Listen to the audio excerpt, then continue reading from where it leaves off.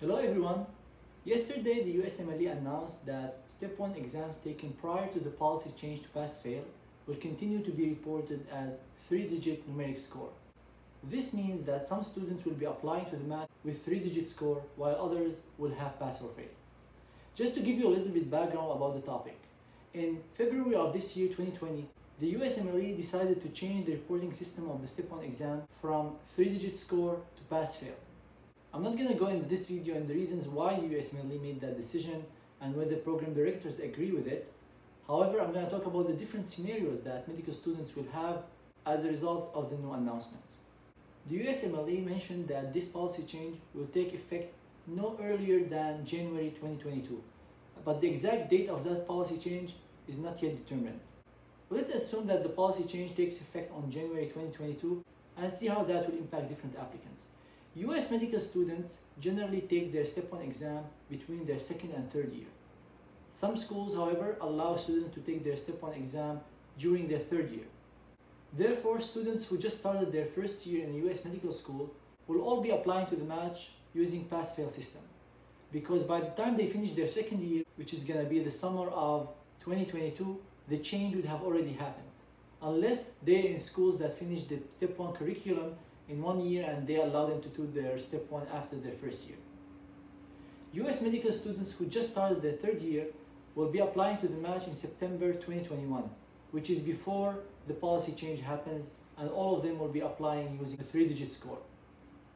However, international medical graduates and US medical students who just started their second year will have different scenarios. US medical students who just started their second year will generally take their Step 1 exam in the summer of 2021 after their second year, which means they will have a 3-digit score on their Step 1. However, students from the same class who are allowed to do their Step 1 during their third year will have the opportunity to choose if they want their Step 1 exam to be 3-digit score or pass-fail. If these students choose to do their Step 1 exam in the first half of their third year, which is prior to January 2022, they will have a 3-digit score. While those who choose to do it after January 2022, in the second half of the third year, will have a pass-fail exam. The same situation applies for international medical graduates who have more freedom in choosing when to do their Step 1 exam because they're not required by their school to do that exam at a specific time in their medical school. Because of that, some students might consider doing the Step 1 exam prior to the policy change if they think that they will get a good score and show the case of their competitive application. However, students who want to focus on other aspects of their application like clinical rotations or research might consider doing the Step 1 exam afterwards and get a pass-fail score.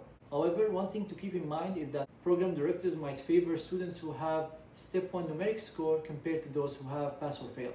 Therefore, some argue that the new announcement that was made yesterday will create bias against those who have pass or fail, because in this situation, program directors will favor those who have a score compared to those who have pass or fail, and call for a unified reporting of the exam after the policy change is implemented.